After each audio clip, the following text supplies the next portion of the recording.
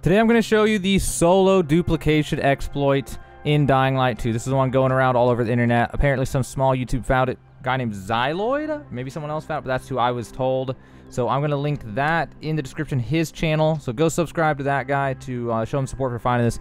But I'm going to explain to you not just the exploit like everyone else is talking about.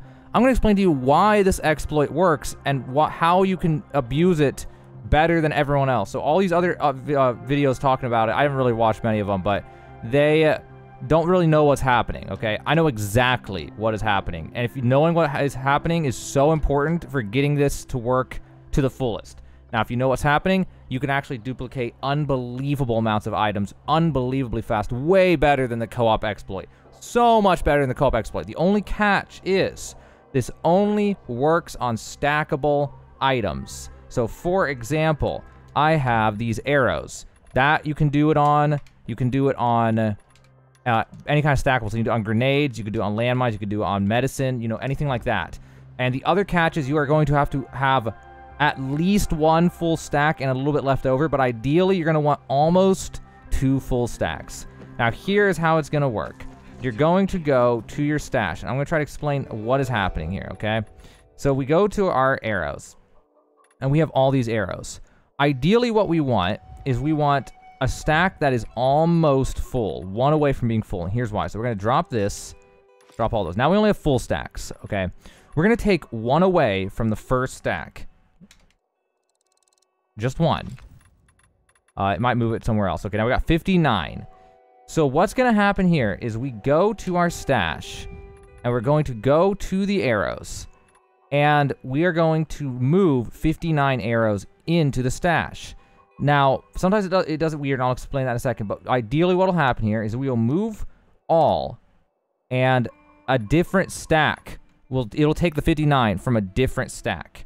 So now, if we go in there, we've got 59. Okay, everything's normal so far, right? Well, here's where the exploit comes in. Now we have this stack of 1, and we're going to put in another 59. And what it'll do is it will move 59, but it'll do it from this other stack that only has 1. And so while you only have 1, it'll move the 59, but it'll only remove the stack of 1. So if you move this, max, the stack of 1 is gone and the 59 is still in here. It moved that stack of 1, but it credited you for the full 59. So the way that you can abuse this super fast and make like insanely fast duplication is just move the 59 over and over again with a bunch of full stacks. So like once you get going, you can go faster and faster and faster. You get more and more per cycle. So now we've got this many to do. So we're just going to move the 59. We're going to move the 59, move the 59. And every time it goes, okay, there's 1 and it just duplicated 58. There's 1, whoops, and it just duplicated 58. And there's 1 and it duplicated 58. And we duplicated another 58, and we duplicated another 58, and another 58, and then we run out at the end. Okay, so now we're going to go into here, and as you can see, we have way more arrows than we started with. So here's where it starts to get exponential. So now you need to move all these arrows back. The duplication the other way, I don't think it works taking them back in, or it didn't seem to work for some reason taking them back. There's actually a limit to how many arrow stacks I can carry, apparently, unless it's just broken. So you're going to be limited to a certain number here. I may have to go sell, so this might be the limit for this. Okay. Oh, I only have so many inventory slots for ammunition is what it probably is. So then what we would do now to do this again is go back to our inventory. We're going to drop 1 single arrow from 1 stack. And then we're going to do the same thing again. We're going to move the 59 and 59 and 59 and 59 every single time. It's duplicating 58 with each stack. And this is how you can do this to the fullest. And you'll probably make some insane money. I'm going to take a look, like, what other items can you do this for? But also, we're going to be limited by space restrictions, because apparently you can only have so many items in storage, or I messed it up. I think I just messed it up right there. Maybe we can't have only so many items in storage. But we're going to be capped on how fast you can do it, because your inventory can only hold so many. But you see now, we obviously have way more arrows than we started with. So I'm going to grab all these, and then I'm just going to go, sell them, I guess? I mean, these ones, I don't know how much fire arrows are even worth, to be honest with you. I haven't even looked. But you get the point of how you could do this to make ridiculous money really fast. I don't know, can you even sell arrows? I don't know if you can even sell the arrows, come to think of it. Arrows might not be something you can sell. So you want to do this with, like, medicine or resources, which I don't know what a resource full stack is. Maybe 999, or is it 9,999? Not entirely sure what that would be, but you get how you could really quickly duplicate this for some, not just insane money, but anything that you want, basically. Now I've got an example that I'm actually able to make money with, and here is how to get started on this. So when you don't have enough, here's a way to jumpstart it. You don't have to wait till you get a giant stack. You just need one stack and a little bit more than another stack. What you can do is you can put away the full 99, except for one. Put away 98. Now move the 13. Move 13 again. Now we got 25 and 99. Now we're going to move all these back. You're going to do the same thing again, except for one. Move the 25, and it'll duplicate another 25. Now we're up to 150. All right, repeat the process one more time. We should have 2 full stacks. Okay, now we got 2 full stacks, and now we can do it the crazy way. Okay, and we just duplicated on the way back, too, so that's good. So same thing. Now we've got a ton. Move them back. Okay, now we got more, and then we're going to do the same thing again. All right, now we've got an absurd amount, and I don't think that it duplicates on the way back every time the same way. I don't think. So I think that's the max we can carry. So now we have to put one away of something. Now we got 98. Here we go. Gotta find the 98 again. Oh, nope, that's not gonna work. So we're gonna have to, I guess, drop one. So let's drop one.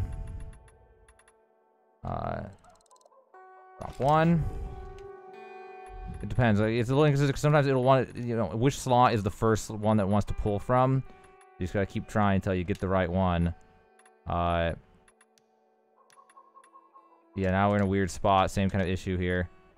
So it wants to pull from that one when we drop these. So we got 96. Here's a way to get out of this, I assume. We can get our backpack, or we go to here, I guess. Okay. So 96 is the stack that it wants to take from. So let's create another stack that's missing one. There we go. Now we'll see what happens here.